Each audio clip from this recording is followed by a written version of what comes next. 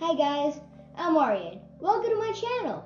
And in this video, I'll show you how potential energy be converted into something called kinetic energy. So potential energy is really what it is, standing still, nothing, just still. And then kinetic energy when it's moving. Kinetic energy is the energy of motion. When I go zoom, and the things I'll show you and how they go zoom. And we'll be showing that by using rubber bands or elastic bands. Now, I think from that you already feel pretty excited. So, elastic potential energy will be converted into elastic kinetic energy when it's stretched and it's released. Elastic potential energy will be stored in the bonds between the atoms. So, then it'll be converted into elastic kinetic energy. If you guess that, you are spot on.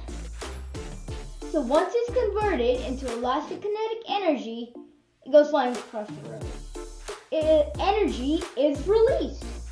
So you stretch it, and you're gathering up all that potential energy, everything you got. When you release it, kinetic energy is in motion. And go flying across the room and get in trouble.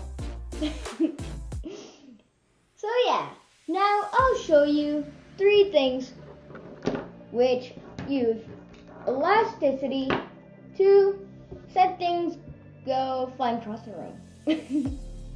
So this is a bow and arrow.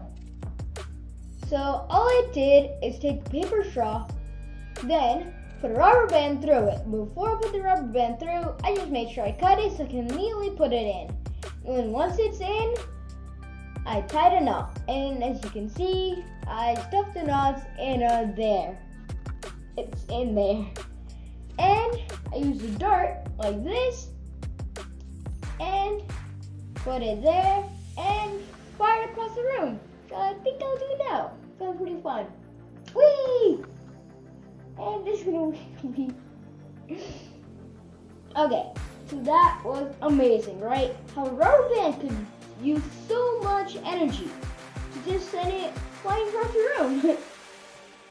And this is a slingshot, which again uses potential and kinetic energy. So I'm just going to put it in here and voila! Kinetic and potential energy. So when I pull it back, I'm making potential energy, but it's still not moving. But then when I let go, kinetic energy, the energy of motion, which I'm going to use now. Kinetic energy! Fun. And this is my catapult. All I did is use some rubber bands, a lot of them, and popsicle sticks. So I'll be showing you how to make my future videos. And now, for the catapult launch. Whee! Oh, that was actually quite good. Okay, now I hope you see all my 3 videos, which I'm going to start in about 3, 2, 1.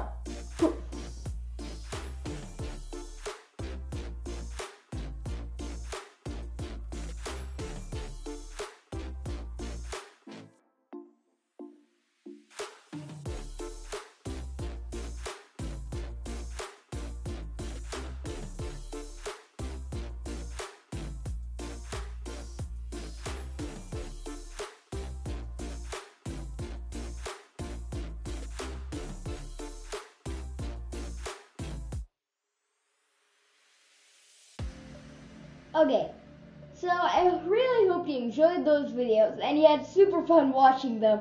Try making one for yourself. All you need is a straw and a rubber band and a part of the straw which you cut off, or just use a dart if you have one. Either one works great. And be sure to stay tuned so you can watch my catapult video where I use some popsicle sticks and rubber bands make things go flying across the room. I should stop using that phrase. So I hope you really enjoyed this video and had fun. Stay tuned. Till then, see you later. Bye-bye.